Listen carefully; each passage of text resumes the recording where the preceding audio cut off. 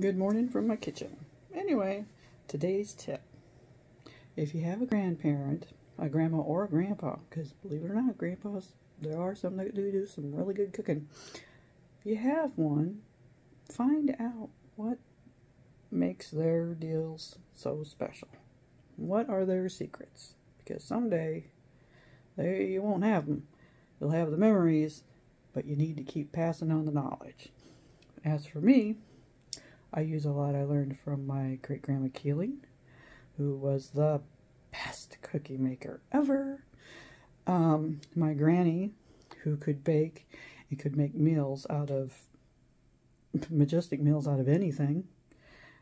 And then my grandma Matson, who was a little challenged on some areas, but dang, she could make the best calico cheese soup you have ever had.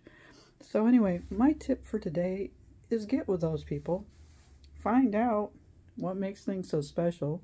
If you don't have them anymore, write down, record what made everything so special. And that way, other people can use it too, because that's the only way we learn.